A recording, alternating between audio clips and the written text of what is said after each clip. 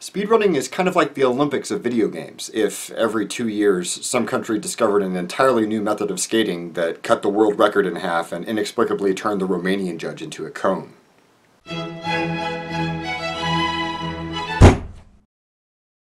Woo! USA! USA! In true American fashion, we may not have the best medals, but we do have a lot of them. Most of the time, if a kid wants to play a game instead of doing their homework, we say, it's just a game, it's not important, you need to prepare for the real world. But every 2 years, we grab those same kids and make them watch a bunch of people play games really, really well, and say, look what you could do with hard work and determination. Those people are champions. That really could be said for masters of any pastime. We love to see human beings achieving new heights, whether it's bobsledding faster than anybody has ever bobsledded before, or folding a paper crane that's smaller than any that has ever been folded. It's so tiny.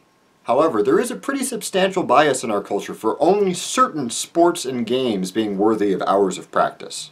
We pay professional football stars millions of dollars every year without batting an eye, but we sort of snicker at people who master other sports that require just as much dedication and skill, like table tennis or curling. But maybe we're wrong about that. Maybe excellence is worth pursuing in any context, whether it's with skis or with a paintbrush or, as I'm about to argue, with video games.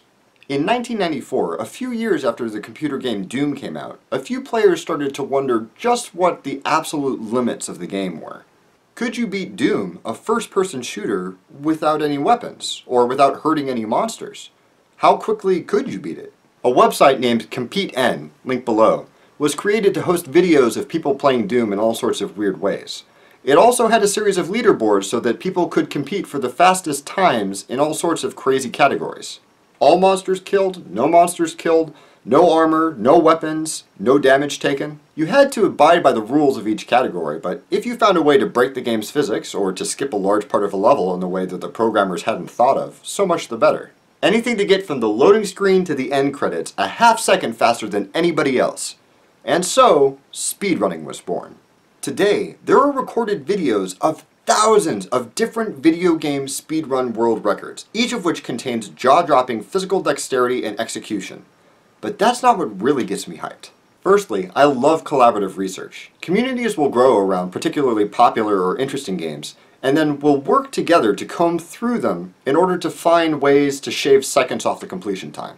The methods that they use to discover new shortcuts range from looking at the original programming of the game to see how memory values are stored in a cartridge, to stacking a bunch of crates in a corner and seeing if you can jump over a wall. And all these gamers are technically competing to complete the game faster than each other, but they still collaborate and share their discoveries whenever they're found. For them, the enemy isn't the other speedrunners, it's the clock. How's that for sportsmanship? When's the last time you saw Olympic figure skaters giving each other tips? Second, all those hours of community research give speedrunners loopholes that allow them to break those virtual worlds, and then rebuild them as they see fit, rarely in a way that the programmers intended. You want me to lose all my items and then quest to get them back? How about I just skip the part of the game where that happens and keep all my stuff? You want me to race on the track? How about not? I love to see games broken like this, partially because it's just fun to watch, but also because it's really a triumph of creative thinking. Usually when you play a video game, you're at the mercy of the programmers in a rigidly defined world, where you do this, then that, and then the other thing, and then you win. But oh man, if you thought that Super Mario World was a game about jumping on Goombas and moving right, wow. Finally, for some bizarre reason, speedrunners have become huge players in charity fundraising. For example, there are biannual marathons called Awesome Games Done Quick, where for a solid week, there is always an agile master with a controller on a couch somewhere, streaming video as they absolutely decimate a game. They ask for donations for everything from extra levels to cool tricks to playing parts of the game blindfolded, and all that money goes to charity. To date, they've raised over $2 million for everything from cancer research to disaster relief. Is that a worthwhile activity? Yeah, I think so. It's easy to say that regardless of the skill and creativity of speedrunners, that at the end of the day, they're just playing video games. But it's also easy to say that Olympians are just skiing and skating and lugeing. I think that we really ought to encourage people to aspire to that sort of mastery and excellence. Also, I'm pretty sure that some of those speedrunning guys are robots disguised as humans, and if I know one thing, it's don't piss off the robots.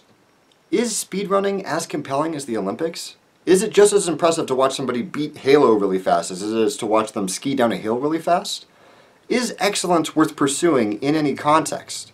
Leave comments. Let me know what you think. Thank you for watching. Don't forget to blah blah subscribe blah share, and I'll see you next week.